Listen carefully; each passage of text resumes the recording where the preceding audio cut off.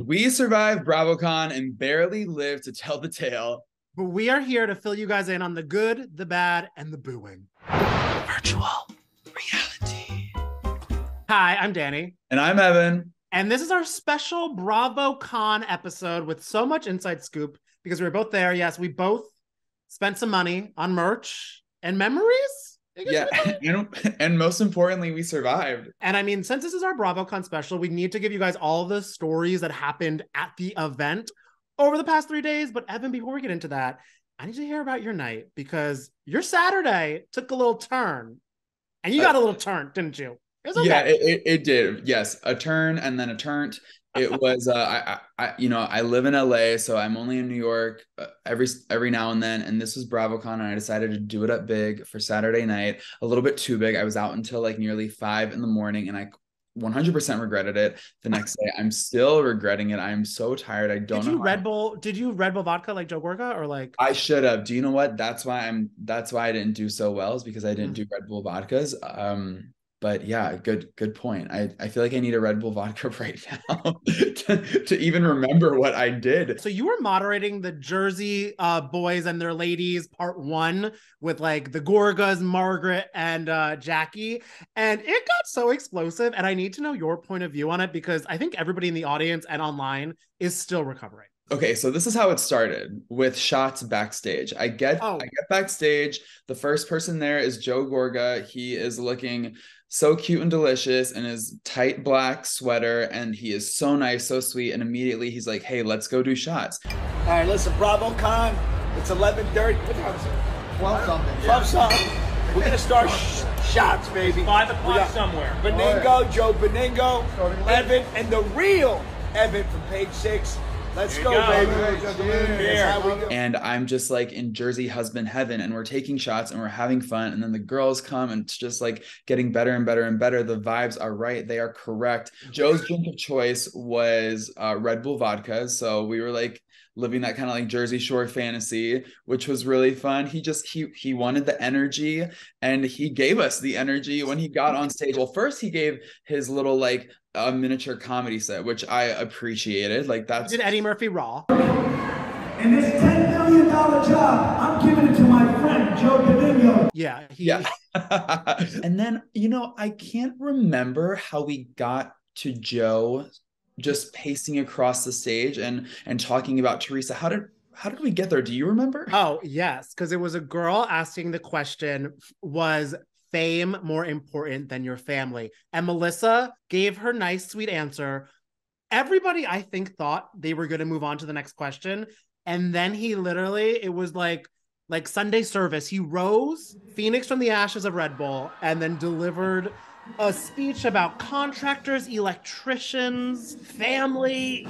If I'm a brother and I'm a sister, I'm a brother, I'm a cousin, I'm a mother, and I get this construction job, and I built this building, and I have a cousin that does electrical, I'm giving you the job. I loved the performance. I think that, his activation certainly got the audience excited. So go Joe. Like I was totally here for it. It was the panel an hour before the part 2 Jersey panel. So enough things were able to be posted online.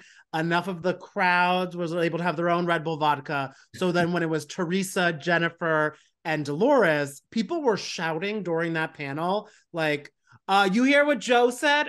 And Teresa, I will say to her credit, didn't take the bait. But you know who did?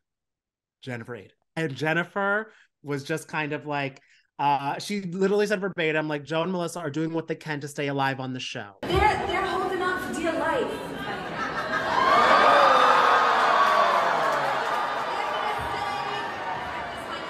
They're gonna say whatever they need to say to keep them on.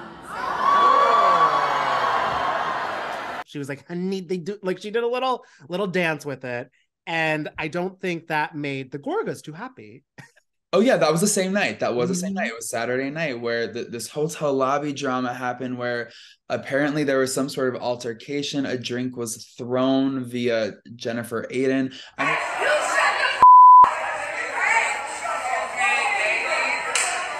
I mean, it's kind of a tricky situation because the videos that are coming out from it aren't like super clear. They're Blair Witch Project. Bravo. Now I guess I feel like everybody already knew it, but now it can be known because they all checked out. Everyone was staying in the same hotel room or the same hotel. And even Lala said on our Instagram stories, like, if y'all want the real tea, just walk up and down the halls because everybody's shouting at everybody and you can hear everything. And it's not like the Bravo was like, no, everybody gets along. Because Andy even said to himself that because your panel, it was supposed to be Friday with the men. And then there was a whole update and alert, switched. Oh, and yeah. Andy confirmed why was the switch? Why was the switch?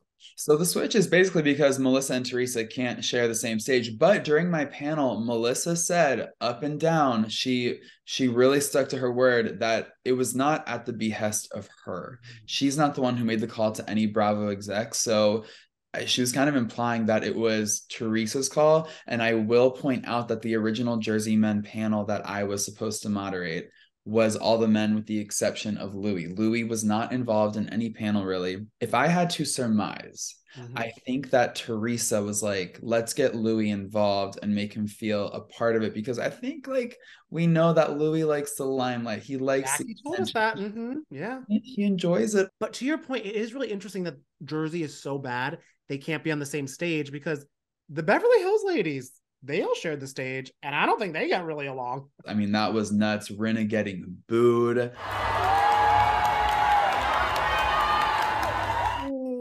Her giving the finger, then calling herself a rock star, and then comparing herself to The Rock. I feel like she listens to Nicki Minaj's Chun-Li in her head because she's like, okay, you painted me out to be the bad guy. So it's kind of like she's just like, okay, I'm going to lean into it. I give her credit for being there, especially because it kind of was KathyCon.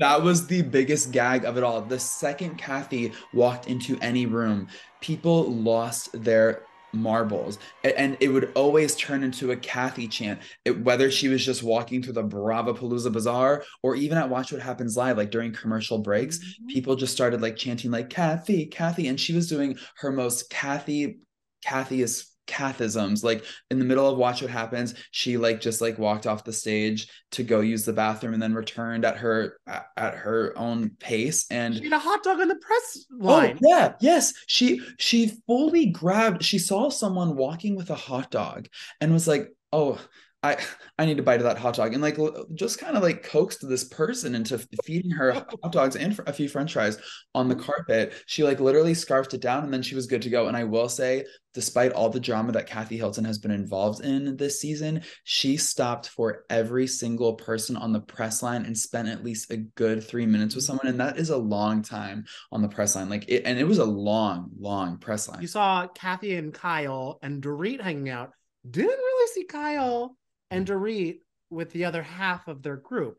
Erica and Rinna, I'm sensing a divide specifically, and I'm kind of feeling there's more proof to that pudding after Erica said that she could see Dorit and PK getting divorced. Erica's Dorit and PK. I could not believe that, especially because I would love to know what has happened since filming Wrapped and now, because Dorit has always been so supportive of Erica through all the legal drama and all the hate she got. So like, what switched? And we actually got a hysterical response from PK, basically saying like, Erica thought she wasn't going to get in trouble. Erica thought she could keep the earrings. And then Erica should just stop thinking. PK is funny. He is funny. He is really funny. And well, I can't imagine PK and Dorit heading to divorce. We do know that divorce looks good on at least 2 Bravo celebrities, especially this weekend. Yeah, we got Ashley Darby, who is in the midst of her divorce from Michael Darby. And then we have Katie Maloney, who recently finalized her divorce from Tom Schwartz. And they are both living their best single girl lives. Ashley and Luke from Summer House, they are so adorable together. And people were freaking out over them. I think it's real. I truly don't think it's like a PR move. I know that they exchanged numbers. He said that he wants to start taking the train from New York to DC to go see her. So I'm here for that. He is someone that I think she needs. And I also weirdly think he's older than her. I want to say he's like somehow 37 and she's 35. I might just be making up all those numbers. Some people on Bravo are going a little younger and it's working for them though. Oh my God, yes. So I chatted with Katie Maloney on the carpet and she like spilled some major tea. I asked her about if she's on the apps and she was like, I was gonna try Raya out. It didn't work out, but I just like sliding into people's DMs on Instagram. She was like, Instagram is the best dating app. And then she was like, and the best part about Instagram is like a lot of the guys like using it as a dating app are kind of young.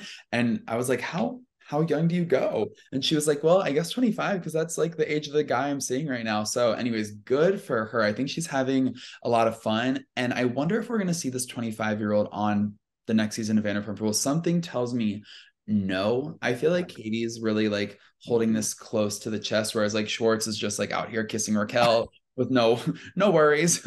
I did ask Katie for her thoughts on Raquel and Schwartz, and she was like, no comment, no thoughts.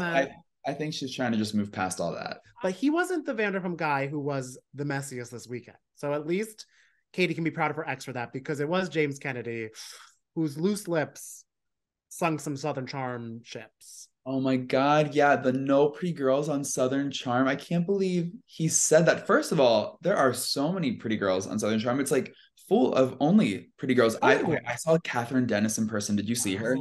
No. She is like a glamazon supermodel. She's like 10 feet tall, gorgeous red hair, a spray tan to die for. She looked so good in person. I was like not expecting to be just like hit with all that beauty. He said that quote, but he accidentally said Southern Charm instead of another show. First of all, I was mistaking like shows, because there's obviously a lot of pretty girls on shows. What show were you talking about? There's only gorgeous people in general. We are all beautiful in our own unique way, James Kennedy, and you should know that. We differ on two things now, throwing drinks and that everybody's gorgeous, but yes, what I think we do agree on is that I'm kind of excited about the new RHONJ cast. Oh my God. Okay, so I was there at the Watch What Happens live taping when they walked onto the stage and Andy Cohen announced them. And to be honest, like I wasn't expecting to get so emotional, but like I had full body chills, and I think like maybe like the beginning stages of like a Lauren Conrad single tear. Like I was just like feeling everything for these girls. And then Andy said something like, I told you girls, like the minute you walked out of those doors, your life is going to change forever. And like it's so true. I have high hopes for these women. It seems like an exciting group of girls. Like it's like, I don't know, diverse, it's young, it's sexy, it's fun. We have Jenna Lyons. I don't know why I got so excited for her, because I just love, I mean, oh my God, yes. And I also love too that you kind of have her as like established New Yorkie that we know, but then these new girls coming all around to kind of put her in her place. And I just want to know where everybody lives, not in a creepy way. I just want to know what neighborhood they're in. But I'm so excited to see the show. Unfortunately, they don't start filming until next month. And so that means we're going to have to wait probably a good little while before the show actually comes out. But I'm excited that they figured out the cast for the reboot, because Andy said the next step is figuring out the legacy cast. It looks like our girl Dorinda's going to be on it. So I mean, she's coming off pause. I am so excited for that. And I'm also more excited to hear from everybody else that went to BravoCon. What did you love? What did you hate? Are you going back next year? Also, if you saw anything that you're like, nobody's talking about this, but you saw some drama, hit your boys up.